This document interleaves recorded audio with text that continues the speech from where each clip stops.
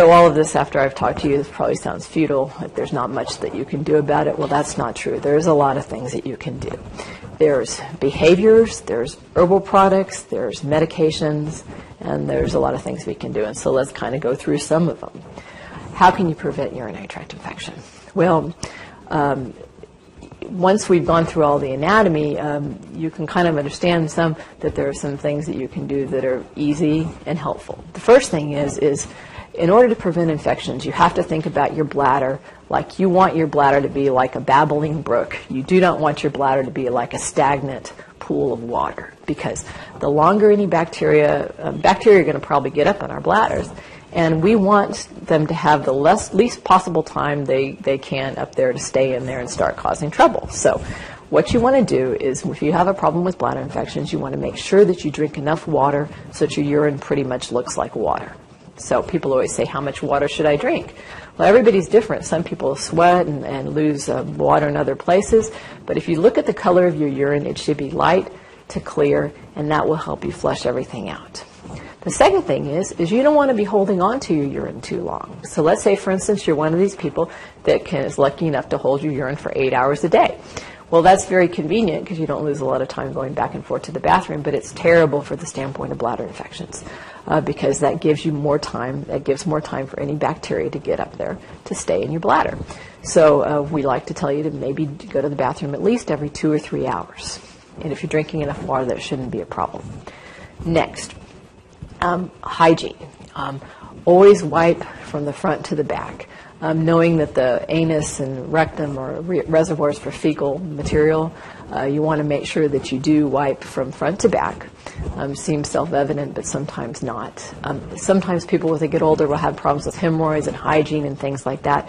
And so sometimes you do have to take a shower or a bath to help keep clean there after a BM.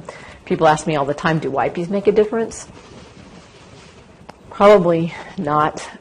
What makes a difference is the hygiene, and so if they help people be cleaner, it's not a bad idea to use them. But antimicrobial wipes and things like that probably do a little bit more harm than good because they just cause the tissues to dry up more. Next, sex, intercourse.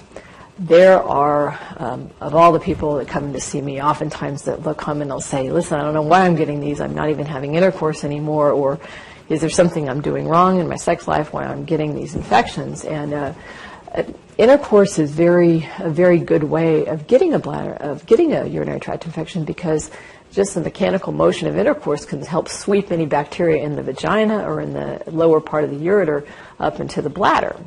But what typically happens is after intercourse, if you go ahead and urinate, you'll flush those bacteria right out.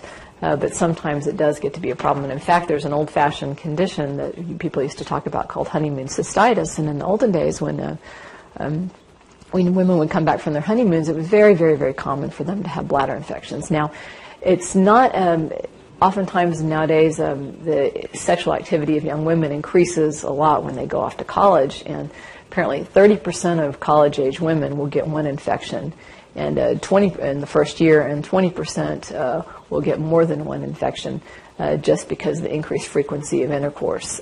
Spermicidal jellies that sometimes are in condoms or women use for birth control can increase the risk of urinary tract infections because they do alter that vaginal pH and makes them more likely to get infections. But usually if infections are being triggered by intercourse, in general, especially in young women, they develop tolerance to this. And so, they may have problems for 3 to 6 months to a year, and then generally after that, it'll wear off.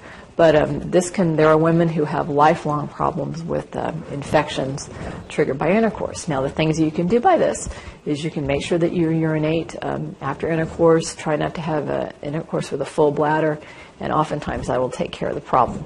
If there's not, there's other strategies that we can do. So, but there's nothing about intercourse that's necessarily dirty or causing these infections, but there are some things that you can do to help prevent it.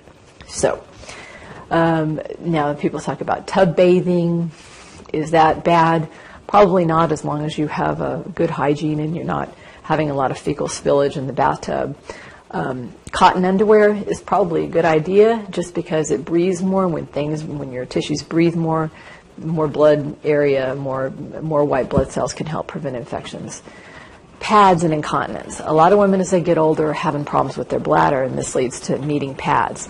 Pads probably are a risk factor for recurrent bladder infections just because anything that keeps moisture against your skin, like a wet swimsuit or a wet pad, is probably going to increase your risk of bladder infections.